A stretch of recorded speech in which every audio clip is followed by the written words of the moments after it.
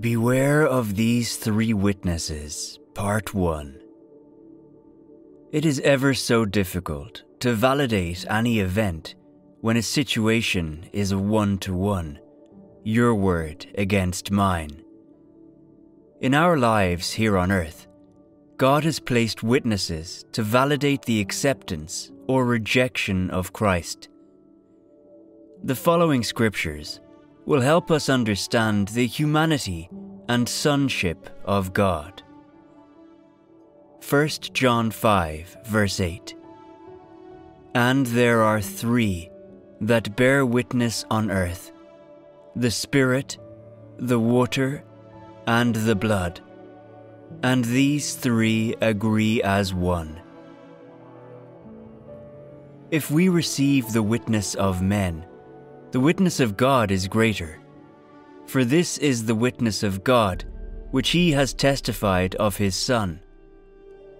He who believes in the Son of God has the witness in himself. He who does not believe, God has made him a liar, because he has not believed the testimony that God has given of his Son. And this is the testimony, that God has given us eternal life, and this life is in his Son. He who has the Son has life. He who does not have the Son of God does not have life.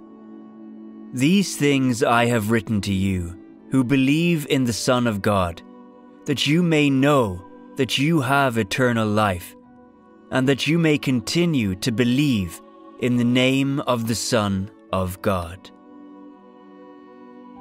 The Holy Scriptures precisely mention the three witnesses as the three that bear witness on earth: the Spirit, the water, and the blood. And these three agree as one. Let us look at each individual witness. 1. The Holy Spirit. We notice the first witness in action on the baptism of our Lord and Saviour. Matthew 3, verses 13 to 17. Then Jesus came from Galilee to John at the Jordan to be baptized by him. And John tried to prevent him, saying, I need to be baptized by you, and you are coming to me? But Jesus answered and said to him, Permit it to be so now, for thus it is fitting for us to fulfill all righteousness. Then he allowed him. When he had been baptized, Jesus came up immediately from the water, and behold, the heavens were opened to him, and he saw the Spirit of God descending like a dove and alighting upon him.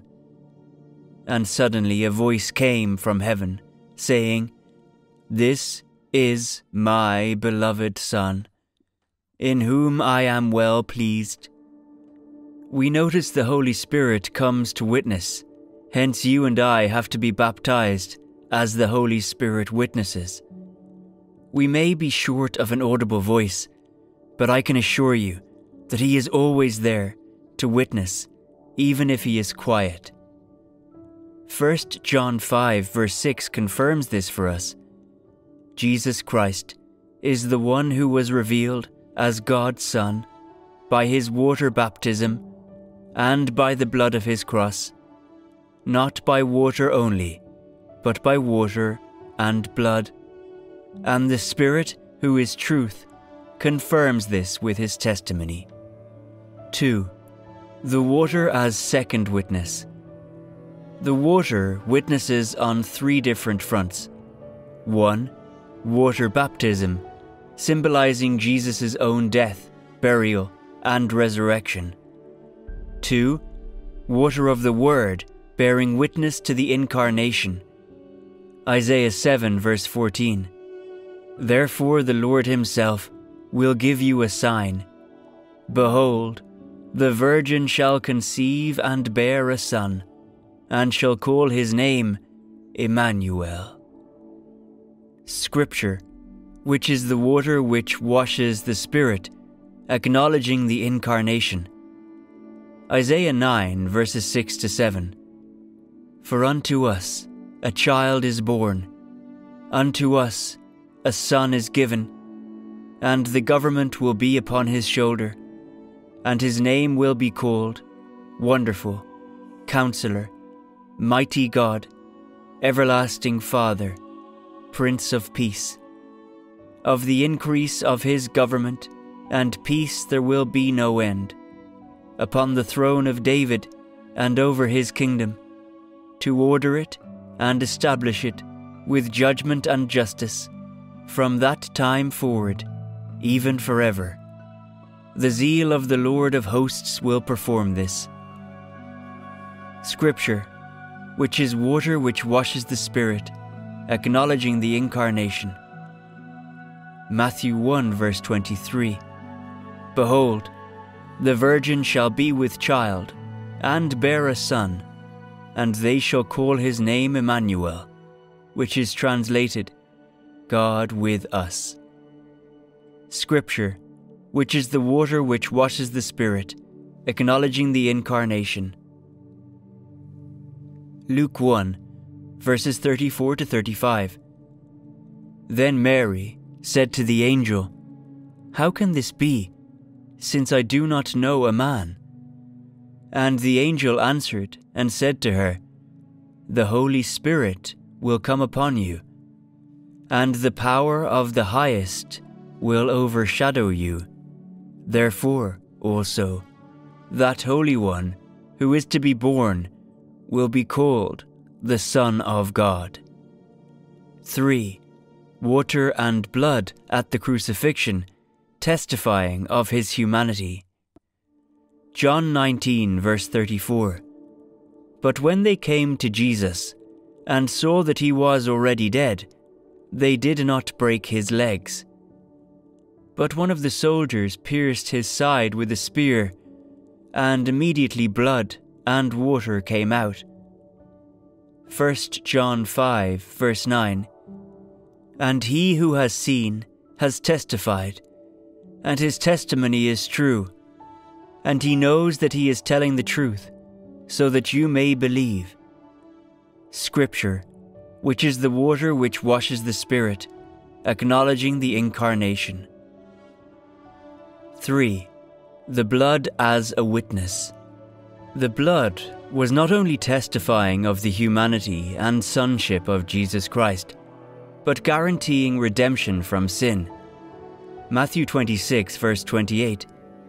For this is my blood of the new covenant, which is shed for many for the remission of sins. Scripture, acknowledging the witness of the blood. Acts 20, verse 28.